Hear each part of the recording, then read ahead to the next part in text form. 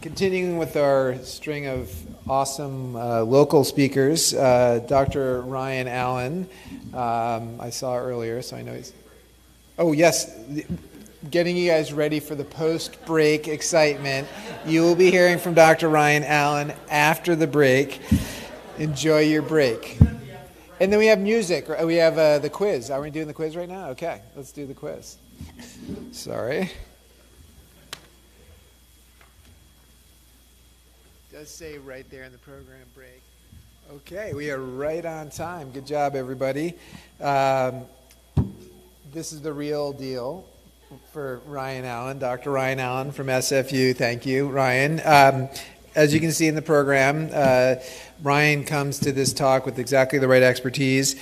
I'm very excited for this because I think, honestly, this question of HEPA filters and kind of how optimistic we should be, I'm sure you're going to talk about the good and the bad and the ugly of them. It's a really important ongoing topic. Thank you for taking it on, Ryan, and the floor is yours.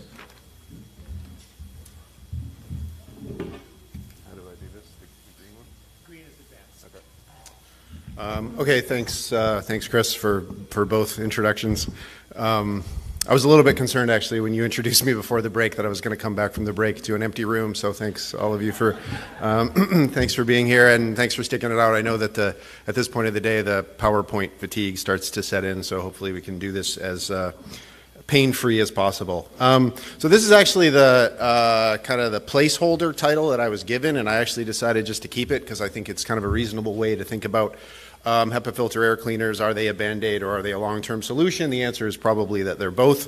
So I'm going to talk about HEPA air cleaners, and I have to disclose that I have received in-kind support in the form of discounted air cleaners from an air cleaner manufacturer for use in my research.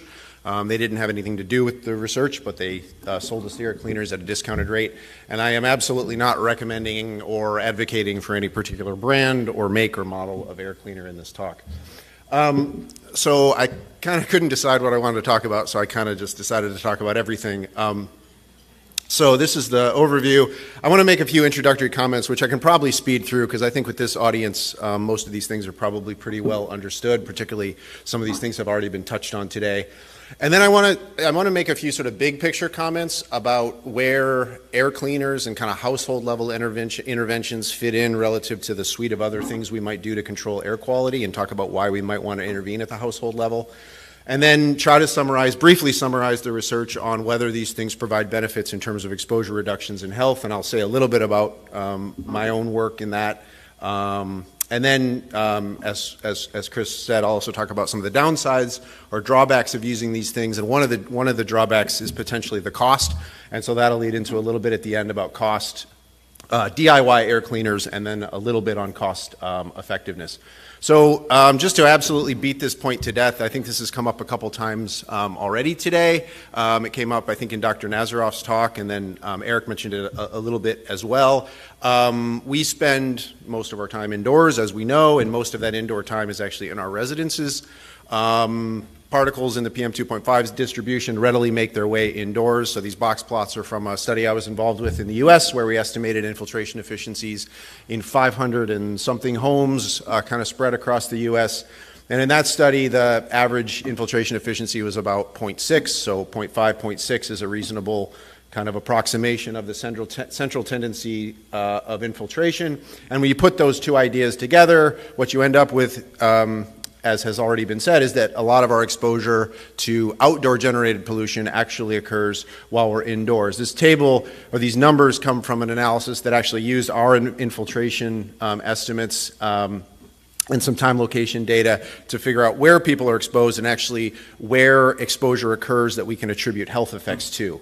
And for a lot of people, and under very plausible scenarios, actually the majority of exposure to outdoor generated PM2.5 occurs when we're indoors. And that's important, and that's really relevant to what I want to talk about, because indoor air cleaners can reduce exposure and potentially health effects to particles of indoor and outdoor origin. And I think, kind of as I'll say when I get to the research, I think in the early days, air cleaners were really thought of primarily as an intervention for indoor sources of air pollution, bioaerosols, asthma triggers, and it's really been relatively recently that we in the more sort of outdoor air quality community have started to embrace these as a potentially useful intervention.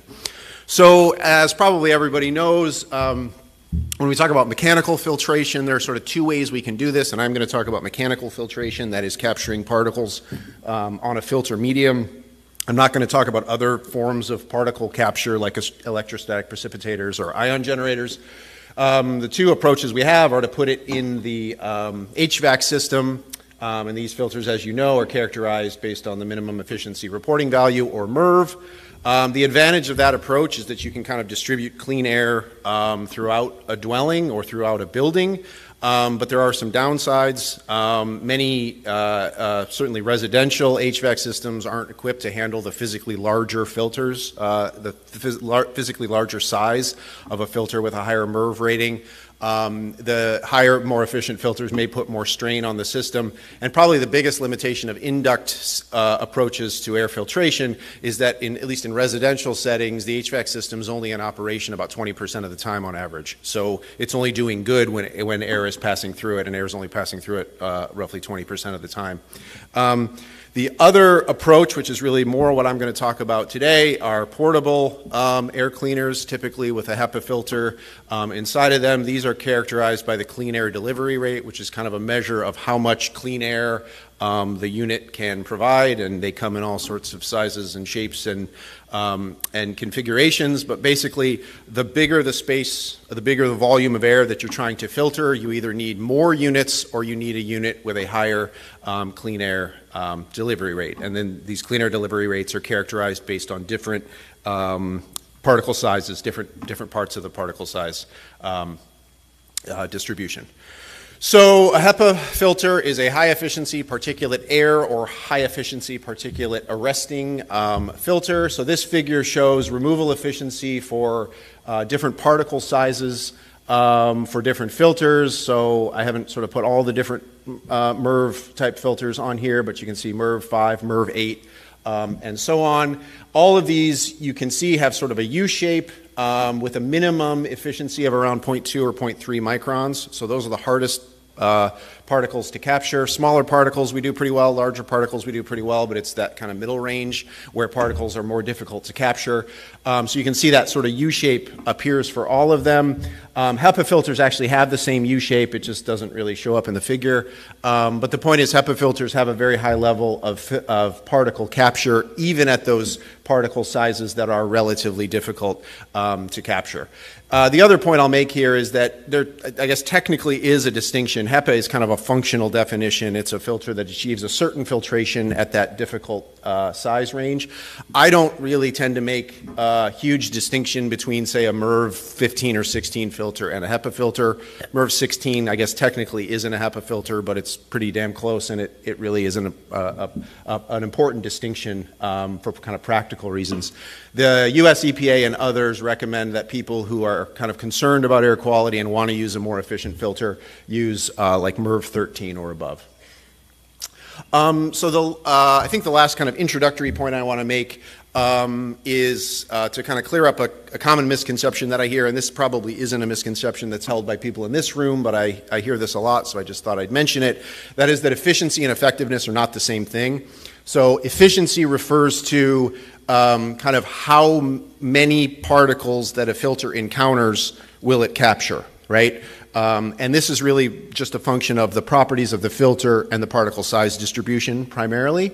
And so as we saw on the previous slide, you know, a HEPA filter would capture, you know, 99+% of the particles that it encounters. That is not the same thing, though, as effectiveness.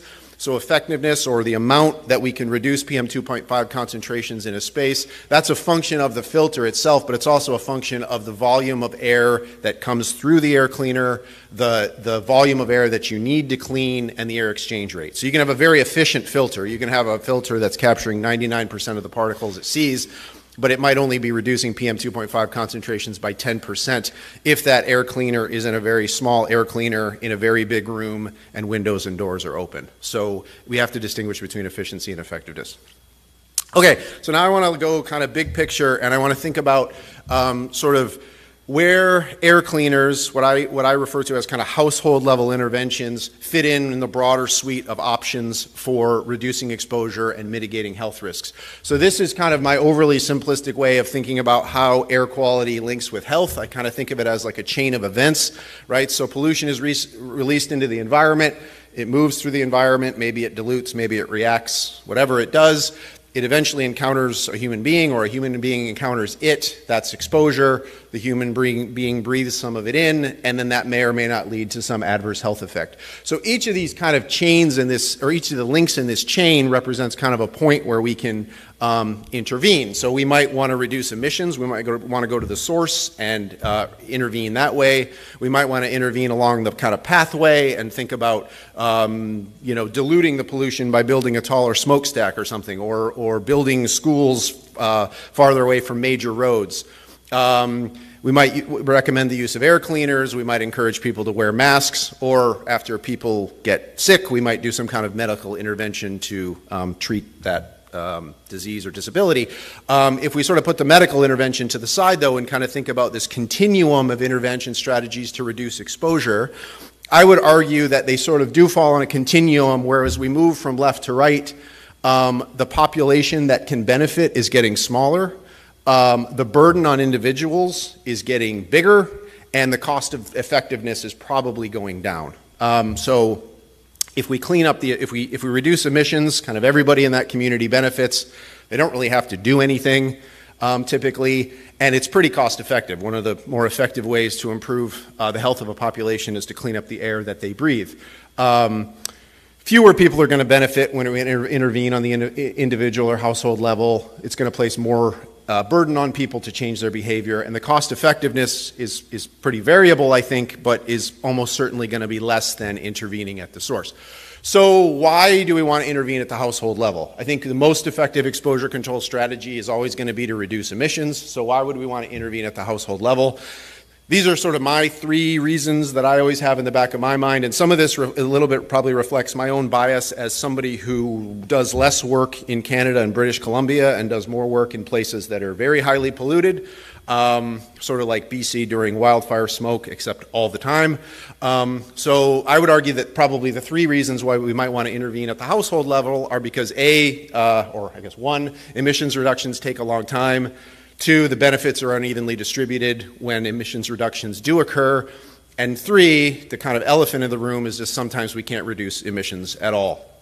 So as people in this room know, air quality in places like Canada and other high-income countries has improved quite dramatically since, say, like the 1970s, in part because of really effective legislation around air quality. But even though we've been successful, the progress has been kind of slow and steady. So this is one paper, for example, that estimated over about a 35-year period, PM2.5 concentrations, kind of populated, weighted, average PM2.5 concentrations in North America have declined by about a third of a microgram per year. So that's sort of where pollution is already declining, but there, of course, are a lot of places in the world where it's stagnant or is still even going up. And so, you know, if you're pregnant or you have a young child and you live in these places and people are saying, well, just wait for emissions to come down, that's not a very satisfying thing to hear, because emissions probably are going to be high for the next 50 years or something.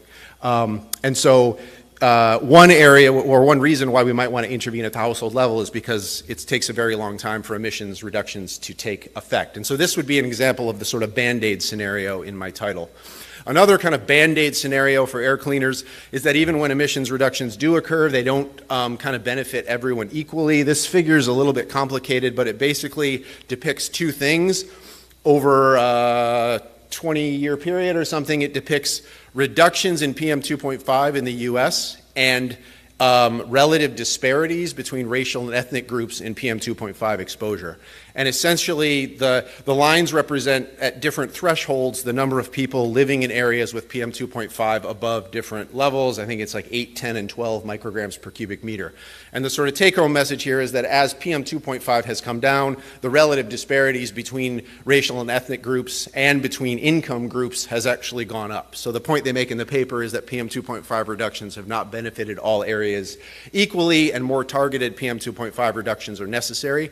The kind of implication, I think, in the paper is that those more targeted PM2.5 reductions should come from source control, but it's worth pondering whether household interventions like air cleaners might also help us achieve some of the more targeted reductions to help members of the community that may be benefiting less from these emissions reductions.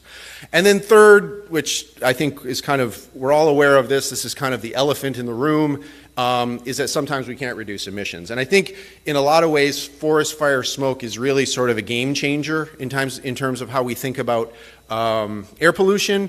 And I think one way that it is a game changer is this. So I think those of us in the research community are kind of used to like just pointing out the problems and then someone else will fix it, right? The Health Canada or the Ministry of Environment or Metro Vancouver or the US EPA will like go to the source and fix it. We can't do that, obviously, with forest fire smoke, so our interventions, we're sort of limited to interventions at the household or individual level. And so this is really, so the Band-Aid or long-term solution, I think this is really where air cleaners are likely to be part of the toolbox, the intervention toolbox for a very long time, for the foreseeable future. Okay. So that was kind of a very long and winding intro. So now I want to kind of start to summarize some of the research and what it tells us about air filtration and the potential benefits on exposure and on health. So this is a 2021 review paper that summarized, I think, 20 randomized studies where people received both the air cleaner at one point in time and no air cleaner or sham air filtration at another time, and we can compare the indoor PM2.5 concentrations during both conditions. So there are 20 studies, I think, listed here. I kind of am going to throw out a couple of them. One was in a classroom. That's also relevant information, but it makes for a more difficult comparison. And one used different technology. It used an ionizer rather than a physical filter. So if we toss those two to the side for the moment, we're left with 18 studies, and in those 18 studies, the average PM2.5 reduction was 52%. But you can see quite a wide range from 11% to 82%, and that's really relates to that thing I said earlier about how effectiveness and efficiency are not the same thing. I think that range largely reflects how these things are used.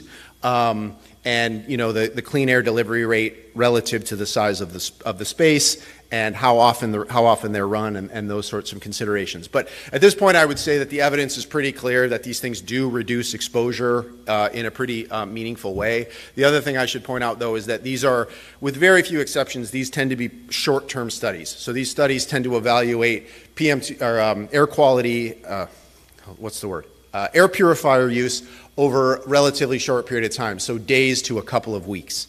So that, I think, is a limitation in our understanding of how beneficial these things are likely to be.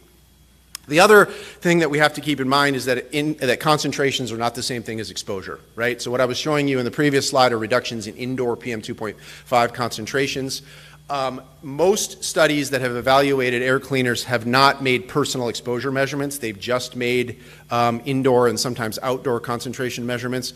The few studies that have made personal exposure measurements seem to indicate that reductions in personal exposure are considerably lower than reductions in indoor concentrations, and that kind of makes sense because people aren't spending 100% of their time sitting next to the air cleaner. The air cleaner is only reducing exposure when you're in the space where it's cleaning the air. When you go somewhere else, that air cleaner is no longer benefiting you. It's no longer reducing your exposure. So this is just one kind of example of a small number of studies that have done this. In this case, it was 43 children with asthma in suburban Shanghai, so a relatively high pollution environment, and they put HEPA filters or sham filters in the bedrooms of these kids.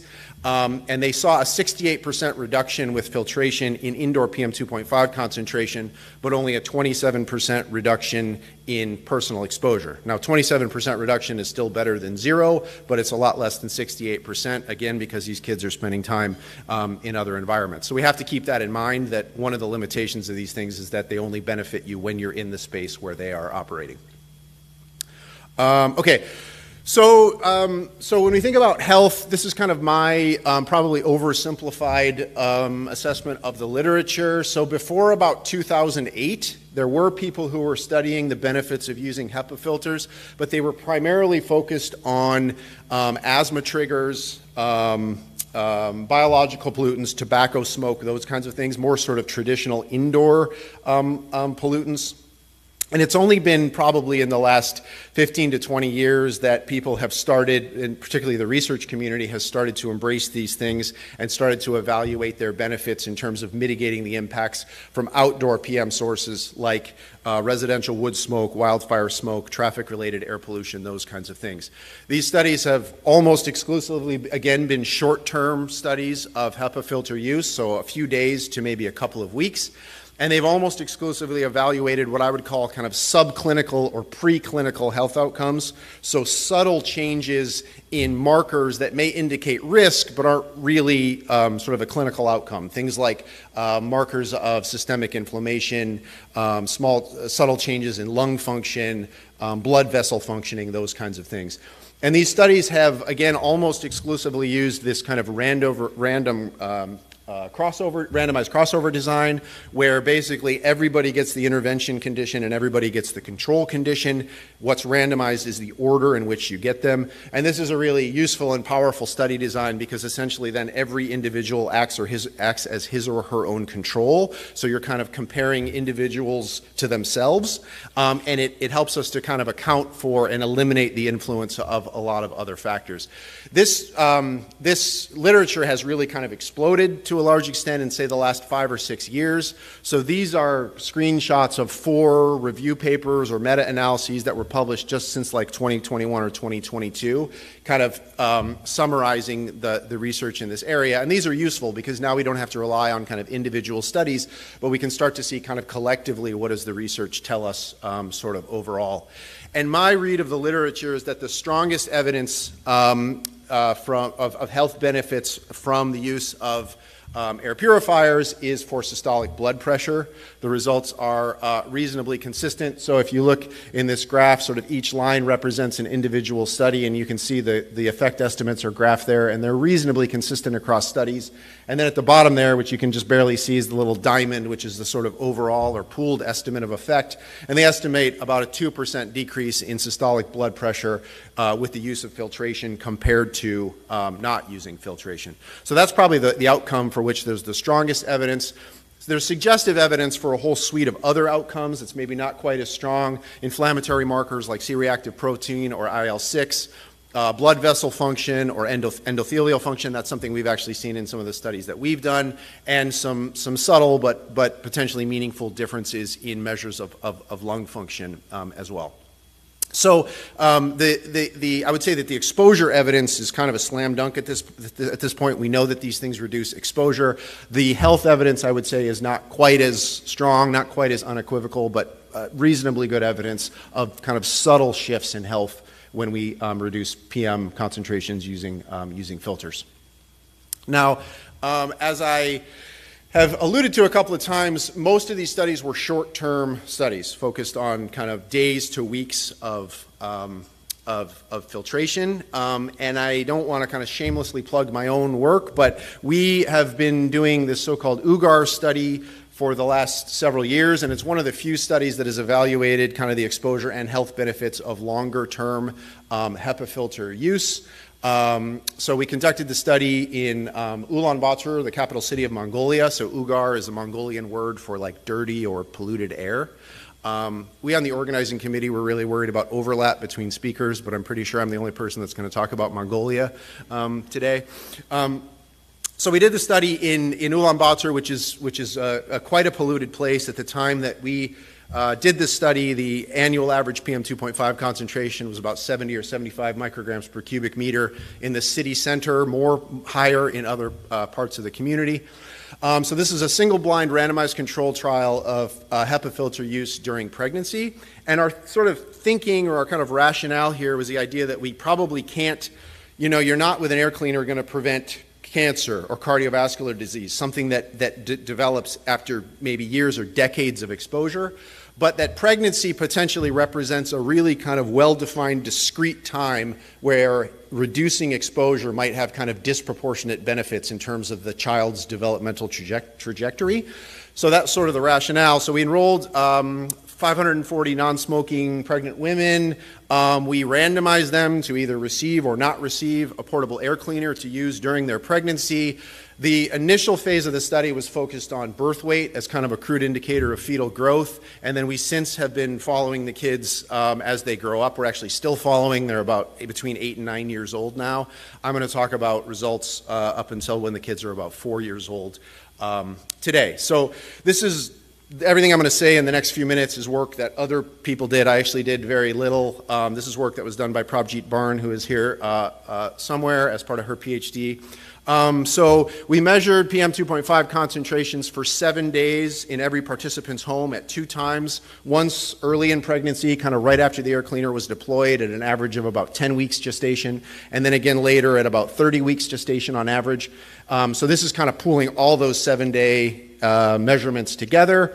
And we saw about a 29% reduction in PM2.5, but given the levels in this setting, a 29% reduction in absolute terms represents a relatively large reduction in PM2.5. When we look at that by sort of time, measuring PM2.5 kind of right after the air cleaners are deployed versus several months after use, we see very clear differences. So right after the air cleaners were deployed, people were kind of excited about using them, and we saw about a 40% reduction in PM2.5. We went back 5 months later and did kind of the same measurements, and the reduction in intervention homes relative to control homes was only about 15%. And this is something that has been seen in other studies that have looked at long-term use. There is such a thing, I think, as air cleaner fatigue. People are concerned about noise. People are concerned about electricity costs. We didn't track these things as kind of as robustly and as systematically as we would have liked, but we heard at least kind of anecdotally from our participants that they were concerned about noise. They were concerned about electricity costs. As well, the efficiency or the effectiveness of the air cleaner probably went down. We didn't change the filter, so this is the same filter being used for the whole duration of pregnancy. And so some of it was sort of real changes in effectiveness, and some of it was probably changes in behavior as people sort of got sick of using these things, turned them off, particularly the units in the bedroom because of concerns about noise. Given, though, that the exposure reductions were relatively modest, we have seen what I think are some pretty interesting differences in health between the intervention and the control group. And again, this is work that was led by students and postdocs who are the first authors on all these papers. So Prabhjit Barn, Sukhpreet Samana, and Betsetsa Gulziku. So we found kind of surprisingly, actually didn't really anticipate looking at this, but it kind of popped out of the data. We actually found that the intervention group had lower odds of spontaneous abortion. So that's a pregnancy loss in the first 20 weeks of pregnancy. Increase in mean term birth weight of about 85 grams. So that's not a huge effect, but it's potentially meaningful. We saw some evidence of changes in kind of cardiometabolic outcomes, so things like indicators of like adiposity, so things like body mass index, and then something called catch-up growth, which is basically where a baby's born small and then kind of grows more rapidly than babies that were born at a more appropriate size. And probably the most interesting finding, in my opinion, is at 4 years of age, we administered kind of a battery of tests and estimated full-scale IQ, and the intervention group had a mean full-scale IQ that was about 3 points higher than the control group. So this is kind of suggesting that reducing exposure during pregnancy may have benefits that linger into childhood. And as I said, we're continuing to observe these kids. They're now about 8 years old, and we're repeating some of these measurements, trying to see if some of these things are starting to be sort of locked in as these kids age. The last point I'll make is that on the IQ result, we found greater benefits among kids whose mothers didn't take vitamins, experienced more stress, and had lower education. The details there aren't really that important, and I don't really want you to kind of focus on that. I only mention it because it suggests that the benefits of air filtration are probably not going to be evenly distributed. There are going to be some people who benefit more and some people who benefit less, and that's something we're going to have to think about as we start to think about these potentially as broader kind of public health interventions. Okay, so a little bit on drawbacks. So I've kind of divided these into above the line as more sort of big picture societal issues and below the line as more sort of things that might affect a family that's using these kind of air cleaners. So I encounter this criticism a lot of kind of shifting responsibility. People are sort of a little bit uncomfortable. I've gathered over the years, people are a little bit uncomfortable, for example, with the work that we're doing in Mongolia, because I think there's a sense that by using air cleaners, we're kind of downloading responsibility for air quality management and mitigation of health risks from governments to individuals. And people are a little bit uncomfortable with that idea. It also assumes, if we're kind of encouraging people to use air cleaners, we're kind of assuming that they have stable housing, right? Telling people to close their windows and use an air cleaner doesn't really work if people don't know where they're going to sleep that night. So those are sort of bigger issues. And then in terms of drawbacks for people that might use these air cleaners, there's this cold draft phenomenon. Most of these things are pulling in air from the bottom and blowing up air out of the top. So they're pulling the cold air off your floor and circulating it around the room. And some of the studies that we've been involved in, participants have complained that it makes the room feel colder. I really haven't talked about gases. You can get activated carbon or other kind of sorbent filters that will filter out some gases, but most of these devices, when you pull them off the shelf, are really kind of built to filter particles more than gases. Noise is an issue, and the bigger the unit, the more air it's pulling through, the more noise it's going to make. And then cost is obviously an important issue. So there's the purchase cost, the electricity cost, and then the cost of the replacement filters. So on the issue of cost, I just want to briefly talk about DIY air cleaners. This has become a bigger issue. These got a lot more attention during COVID. Kind of in the earlier days of these things, a lot of them were just kind of a filter strapped to or taped to a box fan. They've gotten kind of more elaborate as time has gone on. This is the now famous Corsi Rosenthal filter, which is 4 MERV 16 filters with a box fan taped on top of them. And there are lots of places online where you can get detailed recommendations on how to put these things together. But in terms of their effectiveness, there's a very nice report that came out from the National Collaborating Center for Environmental Health recently, and I really don't have a lot to say beyond what's in this report. It's a very nice report, very informative. These things are cheaper when you look at cost per CFM of clean air delivery rate, in some cases even like an order of magnitude cheaper, and you do seem to get similar PM2.5 reductions to the commercial air cleaners. There was a lot of concern initially about these DIY air cleaners posing a fire or burn risk. I heard that a lot, that you shouldn't use these things because they're going to catch on fire. That seems to have been a little bit overblown, and I have a citation at the bottom of a report, third-party organization that the EPA apparently hired to evaluate the fire risk of these things, and that report's pretty reassuring in terms of it being a pretty low risk of fire or burns. That all said, there's little direct evidence of health benefits. We can kind of infer there might be health benefits if they're reducing PM2.5, and we know PM2.5 is bad for health. We might kind of infer that there are health benefits, but there's really no direct evidence of health benefits from DIY air cleaners. And then last thing I want to say is about cost effectiveness, and I'm not an economist, so I'm way out of my depth here, but I at least want to mention this. This is sort of related to this question that appears in this Washington Post headline from a few years ago: when wildfire smoke invades, who should pay to clean the indoor air? And I think this is a question that we kind of collectively are going to have to struggle with for the foreseeable future. And I wasn't going to include this study because, as I said, I'm not an economist, but then I found out Chris was chairing the session, and he's the senior author on this paper, so if you have any hard questions, you can ask Chris about this paper. But I think this is cool. There's been several efforts to kind of model the cost effectiveness of air cleaners as kind of a broad public health intervention. I think this one is pretty well done and is also relevant to all of us in BC. So they modeled the continuous use of a $150 portable HEPA filter air cleaner over 5 years in the province by people with an asthma diagnosis.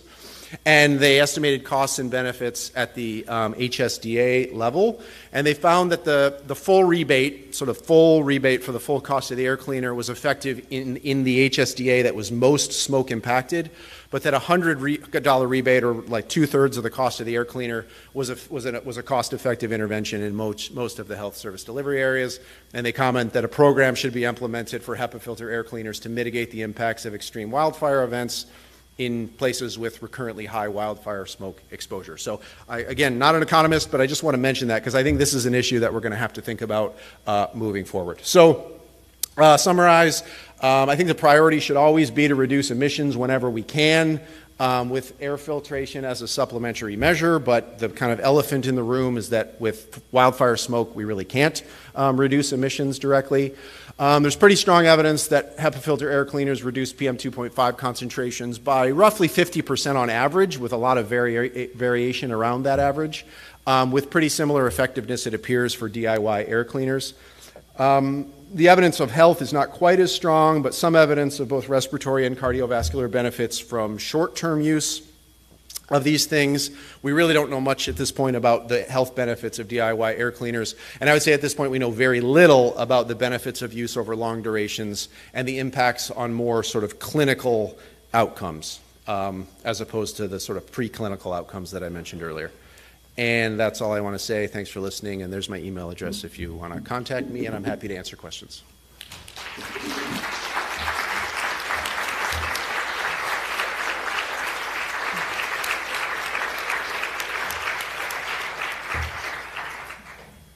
All right, beautiful talk. So I take it from what you said in Mongolia that you're recommending more stress and less education, right? Yeah, I may have said that. No, kidding. It's a joke. Okay, I was going to say I may have said that wrong. No, stress is bad. You said it perfectly right. I'm just trying to lighten the mood a little bit. It's all good. Okay. I will say, though, that this is not a joke. I like the noise of my HEPA filter as white noise. I love it, actually. I turn it on practically as much for that reason as anything else. But maybe that's a newer one, or I don't know. I don't know. We have one. I love it, too, but I think some people hate it. I think it depends on your... Okay, questions, sir?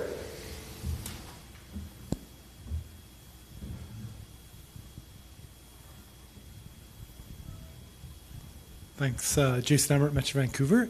Has there been any studies that looks at comparing the kind of whole building HVAC system, HEPA filtered, MERV filters, in the context of the studies that you were referring to, the difference between the concentrations and the exposure, and whether having more whole building or whole house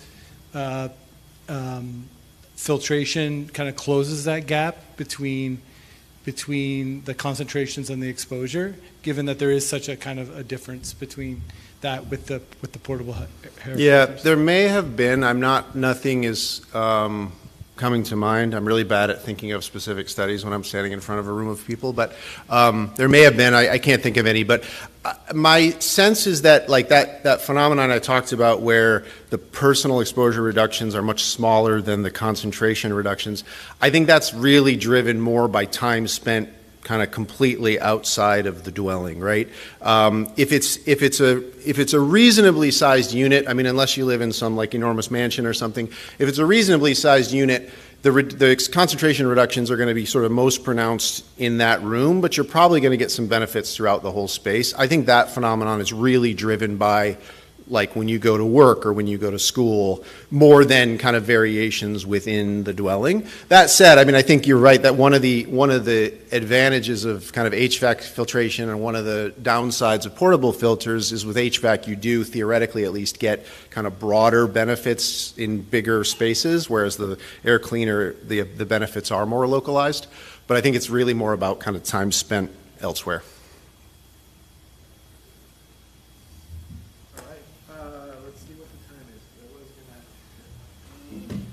Do it anyway. No, Mike's got a question. I didn't see that. Go ahead. Just really quick. Were most of the studies were the air cleaners in the bedroom, and would you say that's a general recommendation of replacing with a portable? Yeah, I don't think there's been super great consistency from study to study. I think some are kind of in, they call like the main living space or the living room, kind of wherever the TV is usually, and then some are in the bedroom. I think there's a trade-off. Like one of the things we noticed in Mongolia, I think there's a trade-off. Sort of theoretically, the bedroom would be the best place because that's where you're spending 8 hours of your day, right? But I think that's also the place where the sensitive sleepers are more likely to turn it off. And so I think a unit that is on is going to be more beneficial no matter where it is than a unit that gets turned off. So I think there's a trade-off there. All things equal, you'd want it in the bedroom. But if they're going to turn off the bedroom unit, which is what we saw a lot of people doing in Mongolia, I think the living room unit's probably better because then at least it stays on the whole time. So. How long does it actually take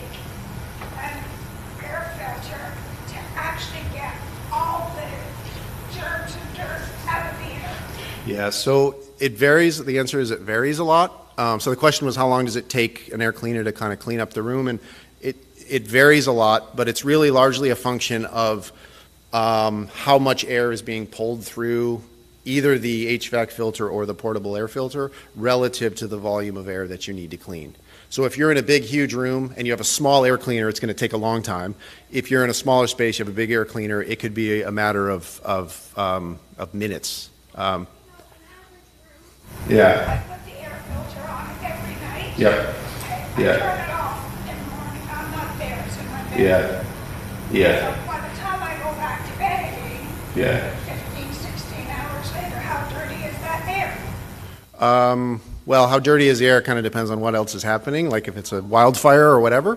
But I think the answer is that if you turn that thing on, the air is going to get, and it's sort of appropriately sized for that space. Probably within, I would guess, kind of 15, 30 minutes, you're going to have much cleaner air. I think there isn't I'm going to, this question, I might even ask one after that, just because I think we're close enough on time that this is an important discussion. So why don't you go ahead? Because you're so popular.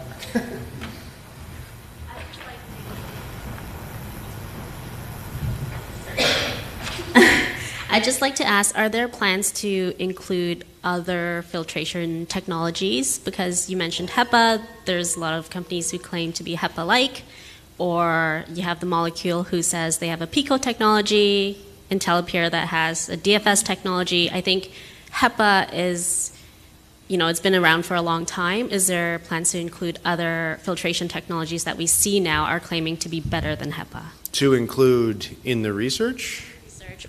Or do you know of any other research or studies that are looking into those? Yeah, there's been some work, not sort of at all the ones you listed, but there's certainly been some work that I didn't really talk about on like electrostatic precipitators, on ion generators, some other technologies. And I want to be clear, I'm not an expert on kind of all the air cleaner technologies. I do know there's some concerns with some of those technologies, although about even you may be pulling out particles out of the air, but you may be putting other things into the air. So there's one study I'm familiar with in China where they looked at ion generators, and they actually found that they increased ozone concentrations. So there are trade-offs there. Dr. Nazaroff can probably say more about this than I can. I see him nodding his head, so I must be not too far off. Okay.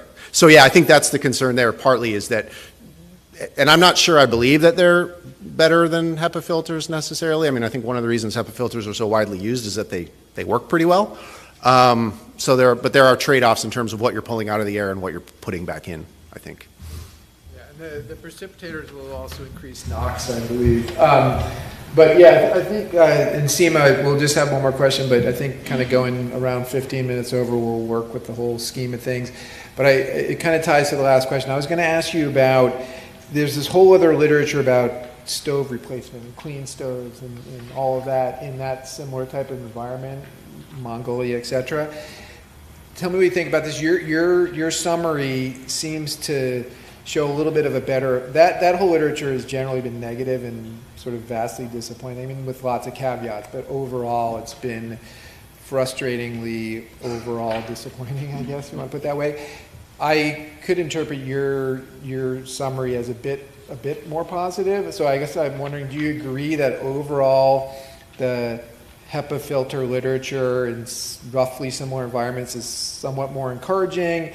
If so, why? I mean, I know that we're over time, but I think this is a really important thing because this, in the big picture literature, this is a massive effort to look at clean stoves, and then there's this whole other effort to look at HEPA, and I'm kind of wondering what you think about the comparison, if any. So really quick, I think a couple of comments. One is, I'm not sure I'd be quite as negative on the stove literature as you. I mean, it hasn't been overwhelming, but certainly Kirk Smith's Respire trial showed some benefits around pneumonia and that sort of thing. And so I think that's one difference, is that those studies, a lot of them have looked at kind of arguably more meaningful outcomes. We're looking at these really subtle changes, really subtle kind of preclinical indicators where it's maybe easier to see effects. So I think that might be part of it. The other thing is I think a stove change in many ways is a heavier lift because that is more, you're starting to mess with people's kind of cultural practices around how they cook. Whereas an air cleaner, as long as people can tolerate the noise, you basically plug it in and go on with your life. So I think in terms of kind of the behavioral aspects of it, an air cleaner is in many ways a much easier intervention to implement than a stove. So those are kind of my quick thoughts on that. Oh, that's great. Cool. Sorry, Eric. I guess I'd be hypocritical to say that I won't go over time and then do it myself. But do you want to make a quick comment, I guess? Another reason why it's all cleaning the air. Oh, sorry. I mean, it's effectively cleaning the air, whereas like the stove, you're trying to reduce an emission source. So I think which is theoretically better, though, right? In theory. I mean, based on your beautiful chain of events, in theory. Yeah. Theoretically, the stove switch out would be better, but there's the issue of outdoor air pollution and natural ventilation, which is used in a lot of these places. Maybe not Mongolia because it's cold, but outdoor air pollution is infiltrating. So the filter is cleaning also the outdoor air pollution. The stove interventions don't do anything with the outdoor air pollution problem. I get that. No, I like these. This is the best part of these days, I think, is these discussions. So let's continue them. We have one more talk, however. Thank you very much, Ryan.